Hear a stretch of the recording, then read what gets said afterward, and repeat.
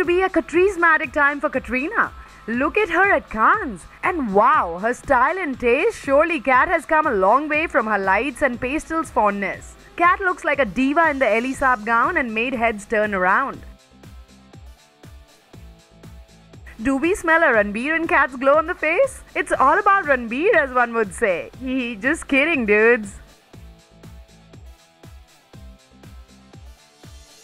Fresh after some good hits, Kat surely made her presence felt at Cannes. Going the Ash way, huh? Well, if wishes were horses, we would have all the past divas together in Cannes, hai na?